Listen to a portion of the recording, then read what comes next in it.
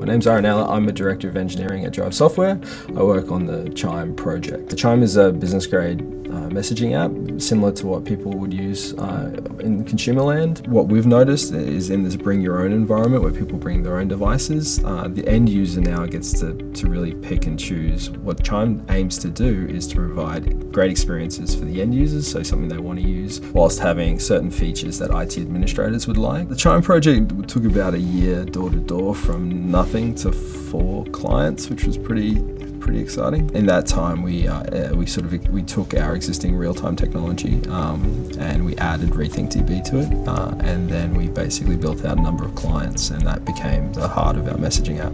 So REQL is the query language, and in the case of our implementation in Node.js, it's just JavaScript. In essence, it's very similar, and so it's pretty easy to build very, very complex and powerful queries. Our implementation is one write master with 2 read replicas, and we have them in 3 EC2 AZs.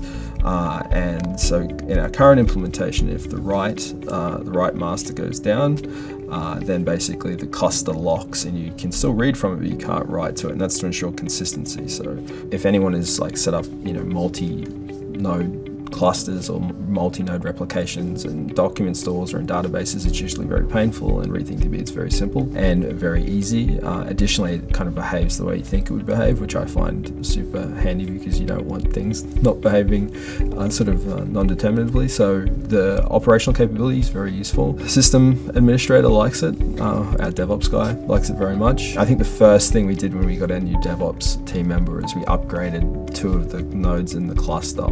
Actually, all of the nodes in the cluster online in the middle of the day, because we were fairly confident it was going to work, and it did, and there was no interruption to user experience, which was very impressive. It's nice to work with. I think it'll continue to get more sophisticated. So far, we've trusted with the business, and it's worked out well.